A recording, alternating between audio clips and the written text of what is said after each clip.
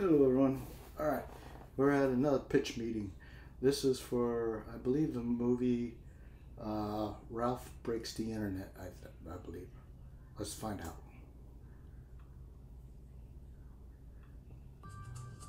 So, you have an animated movie for me. Yes, sir, I do. And it kind of takes the Things Having a Secret Life premise from Toy Story, but for like a new generation that doesn't play with toys anymore. Oh, so what's gonna have a secret life? What would kids use more than toys these days? Oh, okay, I think I see where you're going with this. Yeah? Yeah, you wanna make an emoji movie? Oh my god, no. Yeah, as soon as I said it, it sounded like an awful idea. Nobody should ever do that. And I pray that they don't. That would be truly terrible. Yeah, no, this movie's called Wreck-It Ralph, and it's about the secret life of video game characters that live in an arcade. Oh, sweet. Kids are always at arcades these days. Yeah, not only are arcades all over the place, but they're always packed. It is a good time to own an arcade. So what happens in the movie? Well, the main character, Ralph, has been the bad guy in this video game called Fix-It Felix Jr. for 30 years. And his life kinda sucks when compared to the good guys, so he decides that he's sick of being a bad guy. Wait, he's been living that crappy life for 30 years? Why only do something about it now? It's the 30th anniversary of the game. Right, but he must have been feeling this way for a long time. What makes this moment so special? This is when the movie starts. Gotcha. So anyway, to be a good guy, he needs to win a medal, so he decides to sneak into another game to do that. How are the games connected? Well, they're all plugged into the same surge protector, and if one of the machines gets unplugged, the characters in it die. Wait, so they've never once unplugged the game in 30 years? That's what we're going with. What if something that's not a video game gets plugged in? Like, what if the janitor plugs in his vacuum? Can they go in the vacuum? Oh, please don't think about the world building this much. Why not? Well, it's the kind of world building that falls apart if you think about it, so it's best not to do that. Fair enough. Anyway, so we find out through Sonic the Hedgehog that if characters die outside their own game, they're dead for good. So Ralph goes into a safe little game to win a medal? No, he goes into the most dangerous, violent, murdery game in the whole arcade. Oh, he does? Yeah, and then at this point in the script, I actually ran out of video game jokes to make. Must have been hard to finish a script about video games without any video game jokes left. Actually, super easy, barely an inconvenience. Oh, really? Yeah, I just had Ralph head over to this game called Sugar Rush, so we start making candy puns instead of video game puns. Oh, abruptly switching your pun strategy is tight. Anyway, so Sugar Rush is this kind of racing game, and Ralph meets this character, Vanellope, who's not allowed to race because she's a glitch. Okay. And she steals Ralph's medal to sneak into the race, so if she doesn't win, he's not getting it back. Wow, this character sounds like a massive glitch. Yeah, it was a real glitch move on her part, but she's actually pretty nice. So what else should I know about Sugar Rush? Well, the place is run by this guy, King Candy. Oh, we should make him be like the Mad Hatter in Alice in Wonderland. What do you mean? Like, we just straight up make him look and sound exactly like the Mad Hatter. Why would we do that, though? Why wouldn't we do that? But why would we? Listen, I just really like Alice in Wonderland, so this is something that's gonna happen, okay? But I don't understand. This is happening. Are you on board or not? Oh my god, I guess I'm on board. Great. Wow, that got scary. So what else happens in the movie? Well, at the end, we're gonna find out that he's actually a bad guy named Turbo in disguise. And he snuck into the game when his game got unplugged. Then he completely recoded it to make Vanellope a glitch instead of the princess that she actually is. How does a video game character know how to recode an entire game? I don't know, but he also erases everyone's memories so they don't know that she's a princess. How does he know how to do that? Dude, I don't even know. Wow, this guy has such a convenient skill set. Anyway, so Vanellope ends up winning the race, which completely fixes and resets the game. Why would winning a video game do that? Because that's what I wrote. Fair enough. So then Ralph goes back to his original job, but everyone's happy now. So what's the message here exactly? I don't know, I guess it's kind of you should just accept your position in life no matter how crappy and just do your job with a smile and keep your mouth shut. That is an important lesson for kids to learn. Yeah. So you said that Sonic the Hedgehog is going to be in this movie? Are there any other well-known characters? Yeah, I have a few, but to be honest, I tried to keep it to a minimum. How come? Well, it kind of just felt like a cheap gimmick to get people to come watch the movie. Oh yeah, that's not our style. We'd never do something like that.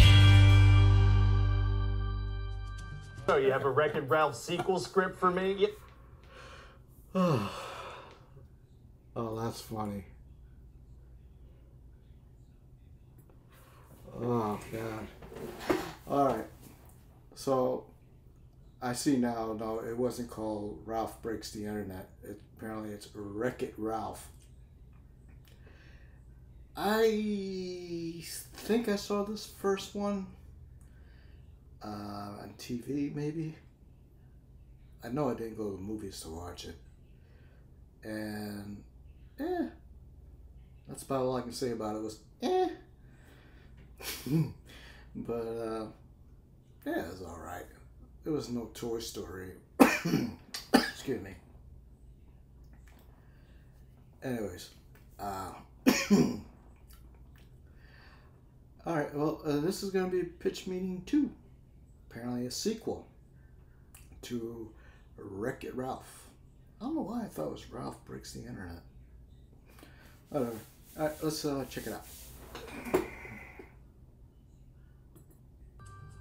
So, you have a Wreck-It Ralph sequel script for me? Yes, sir, I do. Oh, so what happens in Wreck-It Ralph 2? Well, actually, I thought we could call it Ralph Breaks the Internet. Feels like Ralph Wrecks the Internet would be more appropriate, you know, because of his name. Right, but breaking the internet is a popular thing that people say online. Oh, is that a thing? When did that become popular? Oh, please don't look it up. Okay, it says here that the term was popularized when Kim Kardashian did a naked photo shoot. I mean, yes, that is when the phrase really hit the mainstream. Doesn't feel super appropriate to name our movie that. Don't you think it's time to reclaim that phrase, though? Aren't you tired of naked butts dictating every single thing you do? I'm pretty sure you're the only one that's struggling with that, but okay. I'm just sick of naked butts controlling my life, you know? Anyway, so what's going on with the characters? Are Ralph and Vanellope still close? Oh yeah, they get together after work every day and spend their entire nights together. Oh. Not like that. Oh, yeah, no, they're friends and they hang out. Are Felix and Calhoun gonna be in it? People love those characters from the first movie. They sure are, sir. Amazing. Yeah, and they adopted 15 kids, so you can imagine the kind of hilarious hijinks they're gonna get into. I can imagine it. And you'll have to, because they're barely in the movie. Oh, so anyway, a player is gonna break the steering wheel on Vanellope's game, and so the owner of the arcade wants to sell the whole game for parts. Well, that's not good. Yeah, he says there's a replacement part on eBay for 200 bucks, but the game doesn't even make that in a year. So Ralph and Vanellope are gonna go to the internet? They're gonna go to the internet. Wow. Yeah, so then they get there, and it's like this whole big cityscape. Oh, that sounds super similar to what they did in the Emoji Movie. Right, it's gonna be pretty similar to that, but ours is gonna be like 1,000 times better. How can you be sure? Well, first of all, the Emoji Movie is the Emoji Movie. That's a good point. And also, they could only reference random stuff like Candy Crush and Just Dance, but we can reference Disney properties. Oh, that's a really good point. Right? And obviously by reference you mean advertise. Right, just making sure. So we're gonna have ads for Star Wars, the Marvel Cinematic Universe, Zootopia, Big Hero 6. That's incredible. And it's all gonna be easy to incorporate because we're gonna have Vanellope go to ohmydisney.com. It's like, oh my god, but Disney is God, as it should be. Yeah, and we're gonna have this amazing scene where she runs into all the Disney princesses. That sounds amazing. Yeah, when we put that in the trailer, it's gonna wreck the internet. It's really gonna be the highlight of the movie. But do you think it's a little sad that the highlight of this movie is a scene that's all about other movies?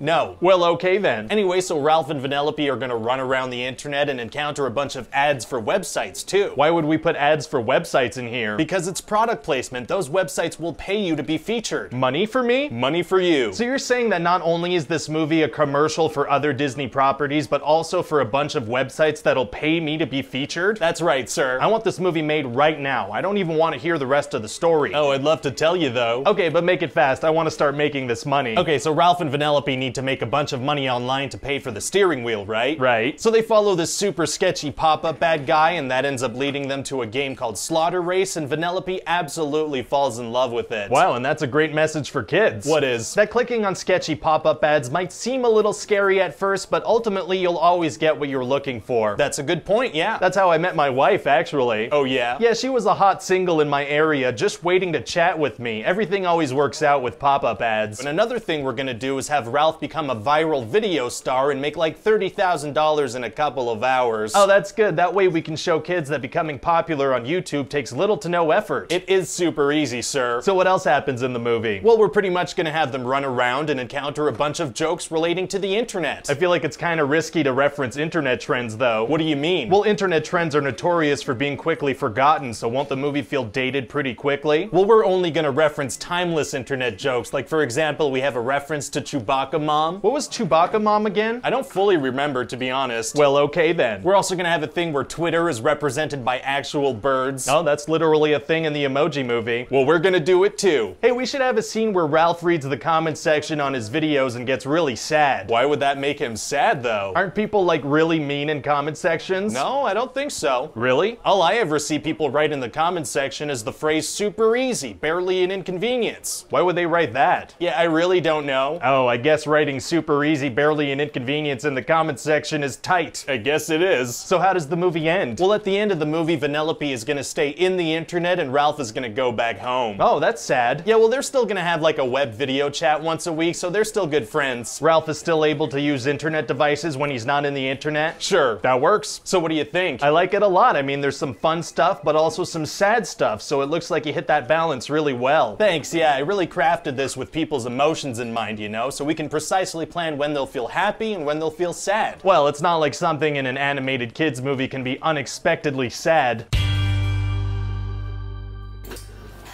Alright, so, what have we learned? Apparently, the movie I saw was not the first movie, it was the second movie.